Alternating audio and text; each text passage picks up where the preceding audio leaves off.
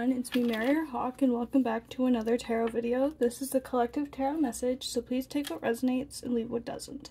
And not every message is meant for everyone, but I will try to tell what is from my intuition, and if something's on the tip of my tongue, I will go to my guidebook for better help articulating what my intuition is picking up on. I'm neurodivergent, so sometimes articulating what it is that I am picking up on or feeling intuitively can be difficult. So sometimes I just need a couple pointers with the words, but I know the meanings. So with that being said, you should ask your question, and I call upon your guides, deities, ancestors, and beings of the best and highest good of the viewers and the collective to come through this message and offer the advice and input and perspective that whoever is watching will need. So with that being said, I am going to shuffle here, like so, and now I'm going to split the deck. And so the first card we have here is the Tower.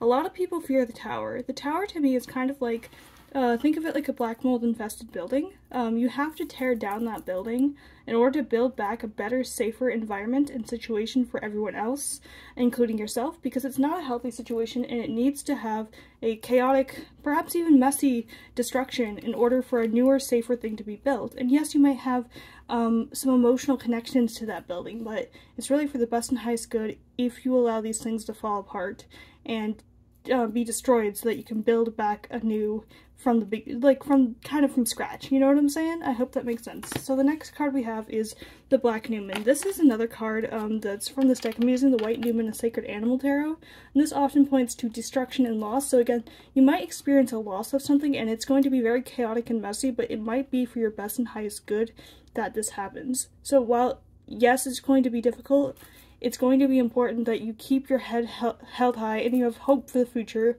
in spite of a seemingly bleak situation.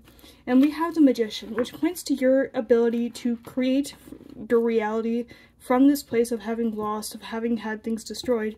You get to create this reality anew. You get to create and manifest what it is you truly desire from scratch as a result of having lost something and that thing have been chaotically taken away. From the ashes, you can rise again as a phoenix, and that's what I'm seeing there.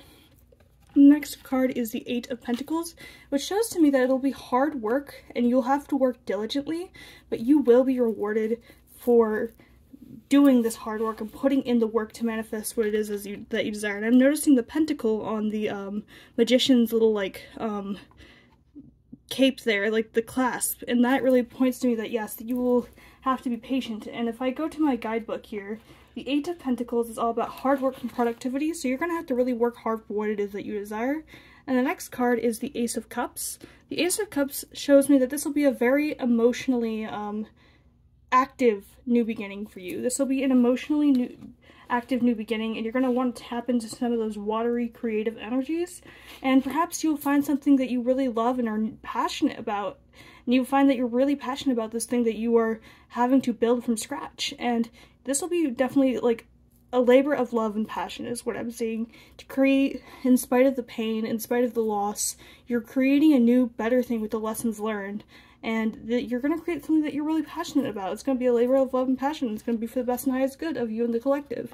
And last but certainly not least is the Sun. The Sun is really an encouraging card here because you have like clarity and perspective on what it is that you experience from this loss, but at the same time, this is like a positive message to keep your head held high, to have hope, to know that what you are looking for will result, what you're doing is going to result positively, is what I'm trying to say. And if I look at the guidebook, just to get, because there's something on the tip of my tongue and I don't know how to articulate it, it's telling you to be optimistic and to really focus on what it is that you desire. Like the Magician, like just focus on what it is that you desire, keep your head held high. You're going to have ups and downs, it's not always a linear path, but you will succeed. Just stay optimistic and keep in mind the newfound clarity that you have as a result of having lost significantly in some way, in the chaotic way, the sudden upheaval, but having to build from scratch. It really will give you perspective and clarity of mind when it comes to building anew, and what you value and what you will and won't tolerate, and what you will and will not accept from others. And I hope this makes sense. I hope this message was helpful for whoever needed to hear it. Again, have hope. Yes, you're going to lose something in a very chaotic a sudden way, but it's for your best and highest good, and you can create anew from this place of loss. So again, the cards we have, or had, were the Tower, Black Newman, we have the Magician, the Eight of Pentacles, the Ace of Cups, and then the Sun. So I hope this made sense, and I'm happy you watched. Thank you for watching. This is Hawk, or Mary, signing out. Thank you for coming along with me on this part of my journey. Stay magical.